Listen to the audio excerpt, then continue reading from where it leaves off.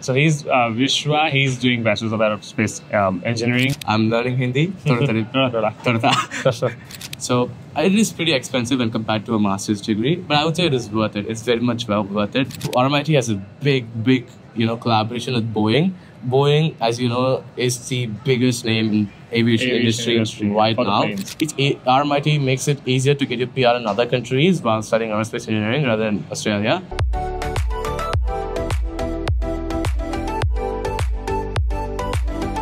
Hi guys, hello, welcome back to another vlog. This is KapsLock with Vishwa in RMIT University. How are you, buddy? I'm doing good, man. How are you? All fine, all fine. And today we are going to discuss about a topic about a video which so many people are asking and probably no one has covered yet, which is Bachelor of Aerospace Engineering so at he's, RMIT. Yeah, so he's Vishwa. He's doing Bachelor of Aerospace Engineering, and he'll try his best to give as much information as you can from a student perspective, from an international student perspective, while being in RMIT. And yeah, so that's how it goes. And let's start. Okay, we're not going to talk about this study part first. We're going to talk about the basic stuff. So the first question is, why Australia? Okay. I wanted to get out of India as fast as I can when I completed my high school. I always had that opinion. I really wanted to get into Australia because I thought when you take on major study destinations, it's either USA or UK. But when I discovered Australia, I was like, this is just perfect for me. Yeah. And that's when I discovered RMIT as well. Mm-hmm. You know, it was the perfect blend for me. I don't like theory, I don't like writing stuff, but RMIT had the perfect option for me in Bachelor of Aerospace Engineering Honors, but it is more practical sided. And just Australia in general is just a vibe, you know, rather than the really high study-minded Canada or US or UK. Yeah. Australia is just the perfect mix of what you need as a college student, you know. The perfect amount of studies, the perfect amount of, machine learning, the perfect amount of, industry learning, and the perfect amount of practical. And, you could get in a little bit of fun here and there as well. Yeah. Yeah. And the weather also resembles India, right? Yeah, the weather really resembles India, but Melbourne, I would say, has the best weather ever. Because you can't even, guess which weather it is going to be. Yeah. Yeah. It's the best and it's worse in some cases if you're coming from the job and then it suddenly starts raining, right? Yeah. But I love the rain, so it's... Oh, yeah. He loves the rain. I love That's the rain, good. yeah. By the way, quickly, it's not a question, it's just, where do you belong in India, right?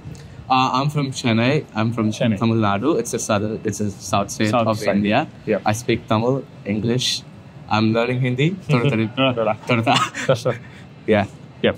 So just after this question, the next question was or is why RMIT? Yeah.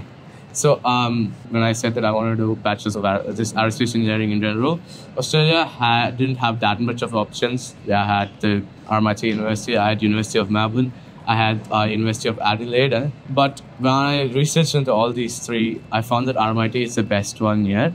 Because when you compare universities or colleges in India to RMIT or the other colleges in Australia, RMIT is very much different than the universities in India when it comes to like an engineering course, say like aerospace engineering or mechanical engineering.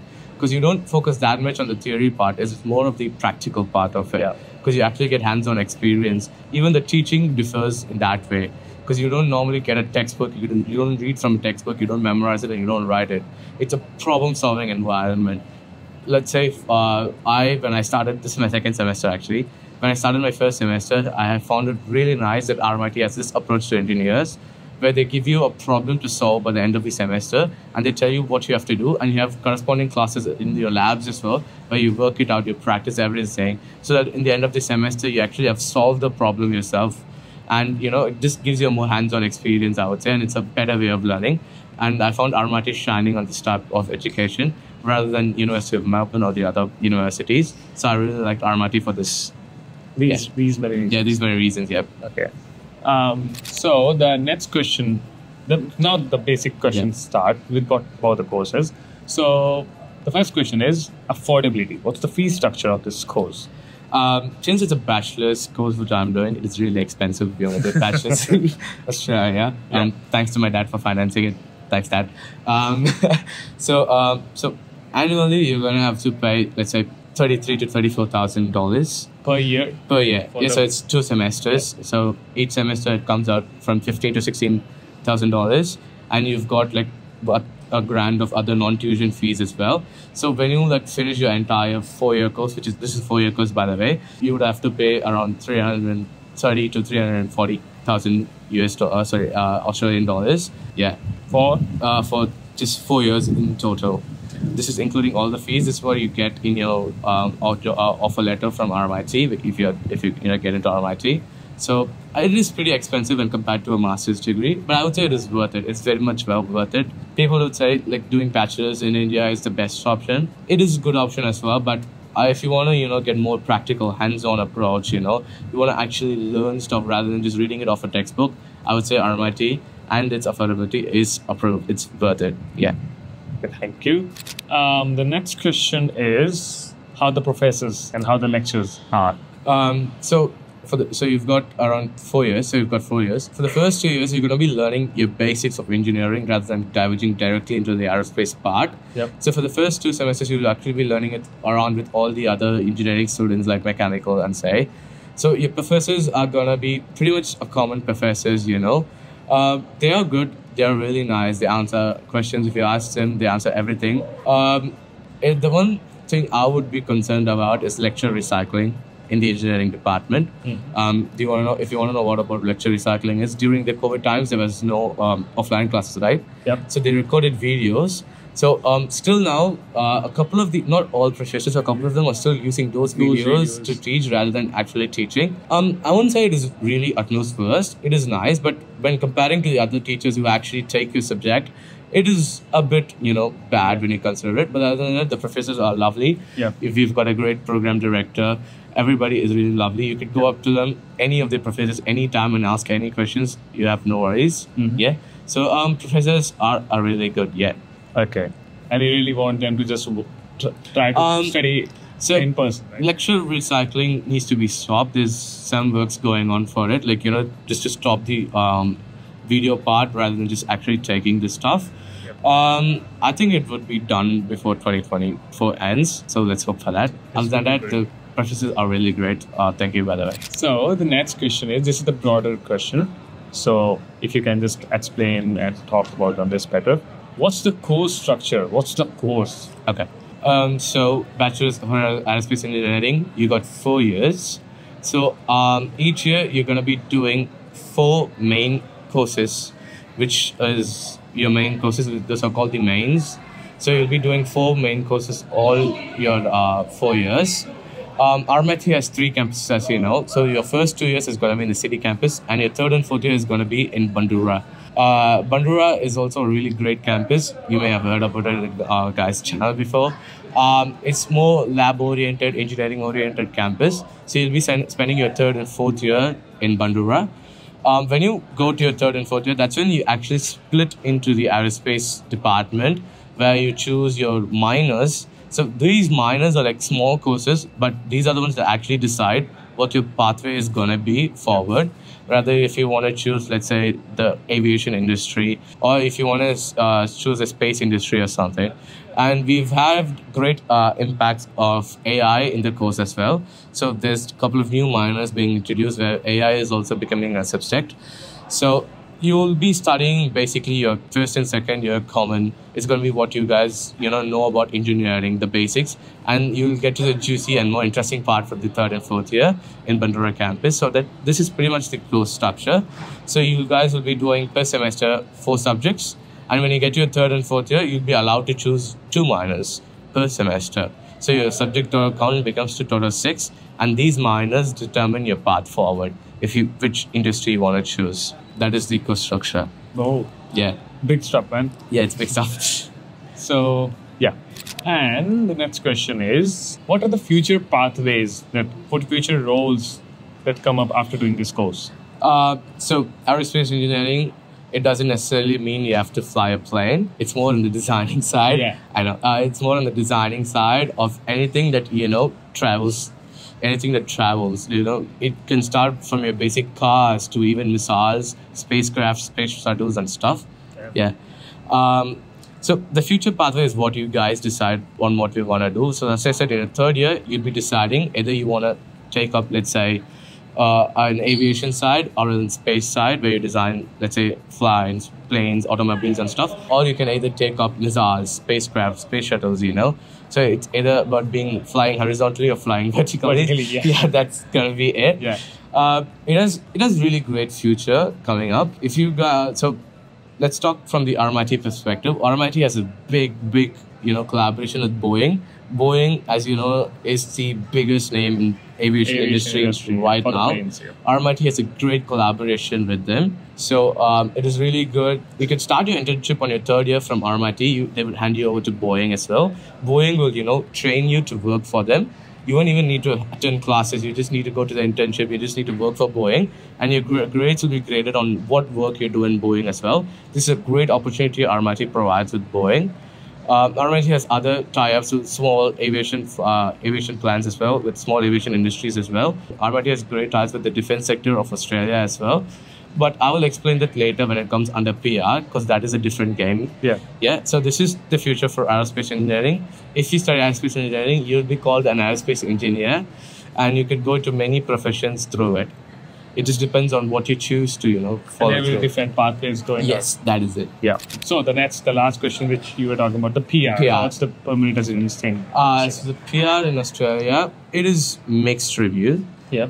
As I said, the internship with Boeing is really great, but it doesn't get you PR necessarily, because Australia ex Boeing does the defense contracts mostly for Australia. Makes sense. Defense contracts, and Australia and the Boeing and Australian government doesn't allow non-citizens to get into the defense part. So it's really tough to get a government/Boeing job and get the PR. But another great solution is RMIT has tie-ups with Boeing Singapore as well. So if you're not a citizen of Australia, you could work for Boeing Singapore, which allows you to get PR in Singapore. And it allows you to get PR in Australia as well with Boeing, but you won't get, per se, the defense sector of it. You would possibly get the commercial or private plane sector of Boeing. So you won't necessarily get in the defense sector where you are like a government employee with a security clearance. So you can't do that because you're not a citizen yet. But RMIT has great tie-ups with the Singapore Boeing wing as well. Yep. And RMIT really sends many international students to Singapore to work under Boeing, where it's really easy to get PR in Singapore as well. There are other small aviation industries. We have tie-ups with Dassault as well. We have tie-ups with a couple of other defense industries which don't mainly, are not based in Australia. But still, even if you work for them, you could get PR here. It is it's like a mixed review for PR. So it's not easy to get PR here. You've got to work your way through Boeing, or you've got to work your way. You've got to make other ways. RMIT makes it easier to get your PR in other countries while studying aerospace engineering rather than Australia. This is just purely because Boeing is the defense contractor of Australia as well. Yep. So it's really tough for the Boeing to employ non-citizens into their company when it comes to defense projects and defense stuff, But other than that, it's great. You got more work opportunities. You will get many internship. And RMIT's aerospace engineering branch, organizes career fairs, career internship every now and then. We've got one coming up as well in next month, where various aerospace tech companies are coming in. They're bringing their representatives. We can talk. We can hand our resumes. We can, talk with them. We can know what we have to do to get our internships placed in them and what to get, a job in their companies. That is purely it for PR. It is a bit tough to get, but it is not impossible. That is what. You just need to take your ways around and then you need to work on it. Yes, that is the thing about PR. Yeah. And the Boeing thing is in commercial and defense both, right? So Boeing handles commercial as well, but it is not that we can't get in. It's just because Boeing is also the defense provider for Australia. It's like a defense company for Australia, rather than better tie-ups with defense part. Yeah. So that would regulate, take out speculations on hiring international students. And Australia has strict rules on hiring non-citizens into these defense companies. Yep. Any country would. But Australia is really strict about it. Mm-hmm. So you would not get per se in the defense sector in Australia, but you could get PR for commercial and other, stuff in Boeing in Australia as well.